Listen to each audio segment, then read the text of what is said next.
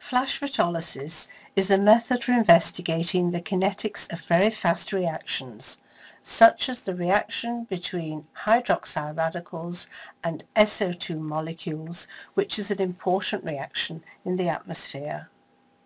This reaction takes place in the laboratory on a microsecond timescale.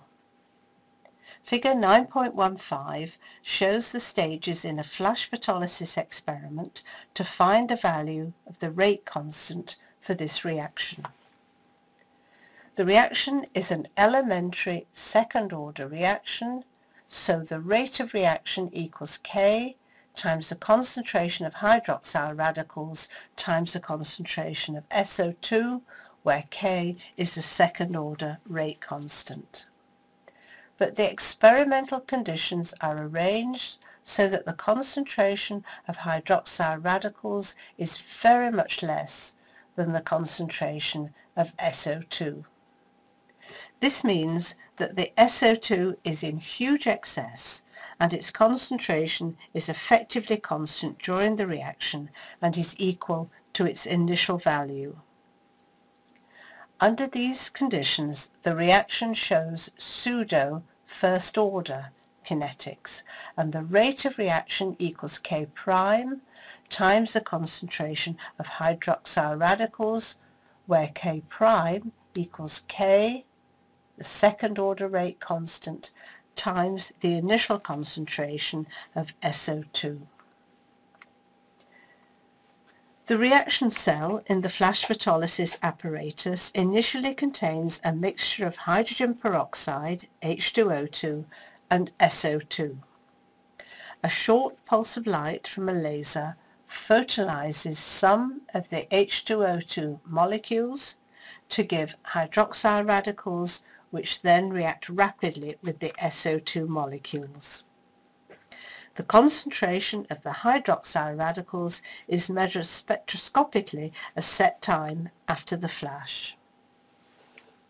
In stage 1, a series of experiments is carried out, each with the same initial concentration of the hydroxyl radicals and the same initial concentration of SO2. Each experiment measures the hydroxyl radical concentration at a different time after the start of the reaction. Graph 1 shows the results from this series of experiments.